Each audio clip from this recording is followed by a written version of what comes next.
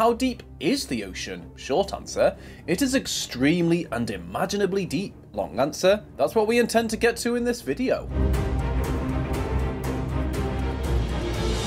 The ocean is so deep that the highest man-made structures would fit in with so much more room to spare. The Empire State Building at 443 meters, if it were to be put into the ocean, would just be about 10% of the average depth of the ocean. And the Burj Khalifa in Dubai, the highest man-made structure at 830 meters, if it were to be inserted standing into the sea, it would be reaching less than 10% of the depth of the deepest parts of the ocean. Okay, let's back up a bit and start at the shallower parts of the ocean, before we delve into the paths so deep that even sunlight doesn't get into.